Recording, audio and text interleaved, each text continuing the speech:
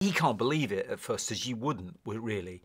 And he questions his friends, quite rightly, thinking that they're playing some kind of elaborate joke or game with him, really. He doesn't check the date, but it could easily be an April Fool thing. It's not April, so it doesn't come up. But he then goes to Google, obviously, because where do you go these days? To Google, to God, the equivalent of God, to find out, is this true? And of course, there's nothing on Google. And the fact that there's nothing on Google, provided he hasn't mistyped it, and he doubles back on that, means that there's something here that's seriously changed, really. So he goes to his record collection. There appears to be no evidence anywhere of them at all. So obviously one of the big challenges for him, as it would be for anybody, and you can put yourself through this exercise easily, is think, wow, could I remember more than a few lines? How would you go about how would you go about trying to render all the verses of a particular song, really?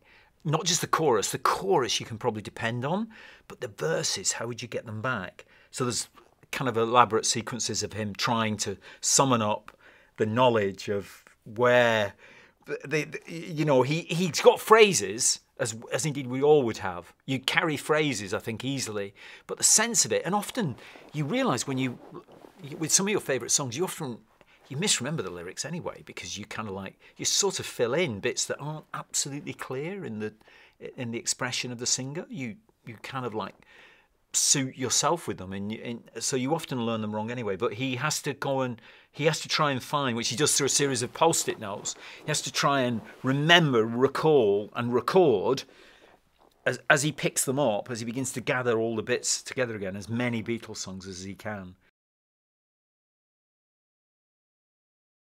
There's a connection, really, with him and the songs where he's both utterly respectful and yet free with them as well. It's his voice, and it's him.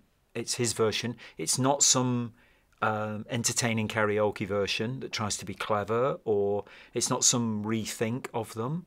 It's not some reworking even, but they're fresh. You feel like you're hearing the song afresh from him. And that was from when he first came in, and we did a bit of acting first. Did we? Oh, did we sing the song first? Oh no, I think he sang USSR first. And as soon as he sang it, I knew. You have one of those moments in casting. I thought, I don't know how I'm going to cast him, because there were other people who were probably more obvious candidates for it. But I knew then, I thought, that's him. It was a very interesting sort of I don't know, like a kind of like an X-ray of the idea, because obviously he's been through that movement in his career where he goes from being a singer-songwriter playing pubs in Suffolk and Norfolk and just locally, and then being catapulted into incredible, unbelievable success and fame and all that kind of stuff, and with a body of songs that has taken him there. I regard Richard as he's Britain's poet laureate of romance and comedy, and I've always been in awe of his devotion to that intersection of romance and comedy. Really, it's a beautiful thing.